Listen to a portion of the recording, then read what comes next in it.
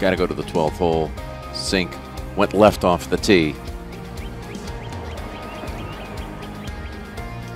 This is, you're going to see where it ends up, right up against, oh, he even nudged the stick as the ball came down.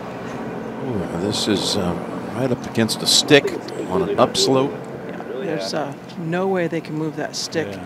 There is another large stick right where he will take his stance. That he will be able to move.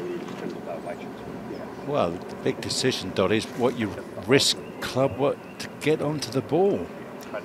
Let's bring in Mark Dusbovic, the Senior Director of TV Rules and Review, analyst for the PGA Tour, and just walk everybody through this situation here, Mark. Well, obviously, laying against that stick there, if the ball does move and he tried to move it, it'd be a one-stroke penalty. He'd have to replace it. So he's going to have to figure out a way to play the shot as it is. That's an awful lot of stick to get, even to get contact on the ball. 53 hole, the wind is a little inky off the left, but with how low this is probably going to be going, you're going to get almost no wind. What's the time again? 44. 44, 53 hole. You like 8? Considering we were talking about maybe just approaching the front of the green, we cut from anywhere like 7-8 yards short. Oh yeah. This would be better than 2 right. Yeah, I'd suggest a 7 foot. Okay, I like this thing. Did you get a look at this, Dottie? Can he actually? It's a good aggressive little punch here. Stay down on it. Yeah. I think he's going to hit stick before ball. I think it sounds like he's going to just take it all.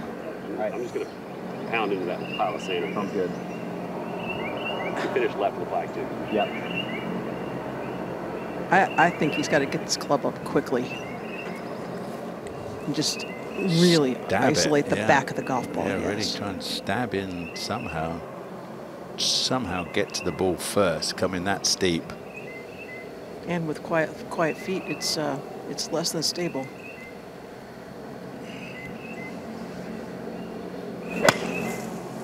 And that came out rocking. Okay, that's pretty darn good. Just to get it going in the right direction, I tell you, that might be the shot of the tournament. That could have gone anywhere.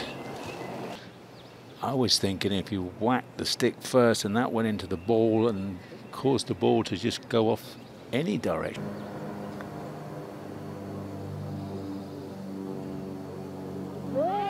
This would be some 3, wouldn't it? Would this be amazing? Oh, wow.